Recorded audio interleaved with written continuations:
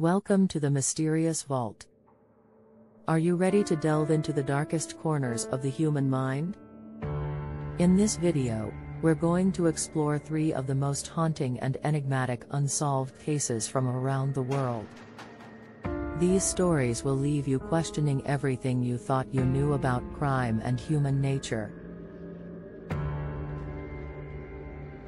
Number 3, the Zodiac Killer, 1968 United States. On a quiet day, the San Francisco Police Department received a letter from a man calling himself the Zodiac Killer. The letter was like nothing they had ever seen before. It was a taunt, a puzzle, and a threat all at the same time. The letter was the first of many that the Zodiac Killer would send over the next few years. In each letter, he would boast about his crimes, taunt the police, and leave cryptic clues that would only add to the mystery. But the most chilling aspect of the letters was the Zodiac Killer's signature. It was a simple symbol, a circle with a cross through it, but it would become infamous in the years to come. Over the course of his deadly run, the Zodiac Killer claimed to have committed 37 murders. His first victims were high school students, and his last known victim was a cab driver. His crimes were brutal and senseless. He targeted young couples, shooting them at point-blank range with a .22 caliber handgun. The police worked tirelessly to track down the killer, but he always seemed to be one step ahead. He would often taunt the police after the murders, sending them letters and taking credit for his crimes. The police had a few suspects, but no one was ever charged with the murders. In the end, the Zodiac Killer was never caught. He disappeared as suddenly as he had appeared, leaving behind a trail of death and destruction. To this day, his identity remains a mystery, and his symbol still sends shivers down the spines of those who remember his reign of terror. Number 2, the Hinterkaifeck Murders, 1922 Germany. In the winter of 1921, in the small village of Hinterkaifeck, Germany, strange things started to happen before an unforgettable incident took place. The family maid heard strange sounds in the attic and thought the house was haunted, and quit her job.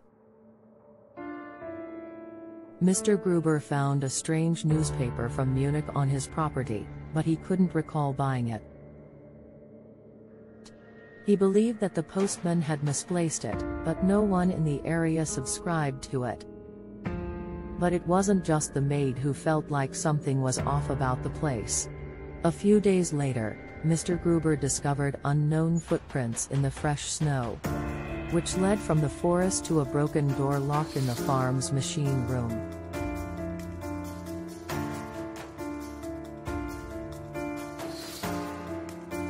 They sometimes heard footsteps in the attic, but Mr. Gruber couldn't find anyone when he searched the building.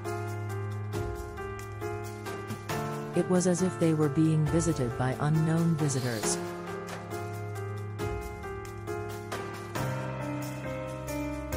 Despite telling several people about his observations, he refused to accept help, and the police were not notified. Finally, on the night of March 31, 1922, Gruber family and their live-in maid were brutally murdered. The killer or killers then stayed at the house for several days, feeding the animals, eating meals, and even sleeping in the house. After the neighbors had not seen or heard from the family for a few days, they checked and found the whole family dead. Police department investigated the murders, but the investigation was hampered by people who had disturbed the crime scene.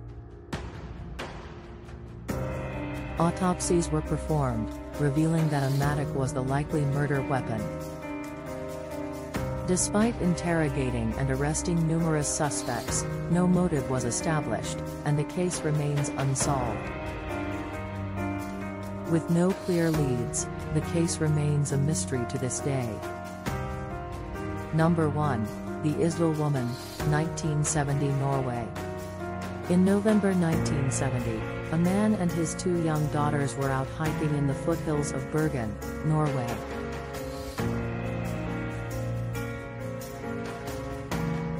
When they stumbled upon a badly burned female body. The woman's face was beyond recognition, her fingerprints had been removed, and all labels had been cut out of her clothes. The cause of her death was unknown, but it was clear that she ate between 50 and 70 sleeping pills. The woman, later dubbed the Isdal Woman after the area where her body was found, had checked into several hotels in Bergen and even used false identities. She had also purchased several sets of clothing from different shops, all with their tags removed. Investigators found a diary in her luggage, but all of the entries had been written in code, and the pages with her identity had been ripped out. Despite an extensive investigation, the police were unable to identify the Isdal Woman. Various theories about her identity have surfaced over the years, including that she was a spy, an assassin, or even a refugee from the Iron Curtain. The case has become one of Norway's greatest mysteries and has captured the public's imagination. And that's all for today. These cases continue to puzzle investigators and fascinate the public to this day. Don't forget to like and subscribe for more such videos. See you in the next one.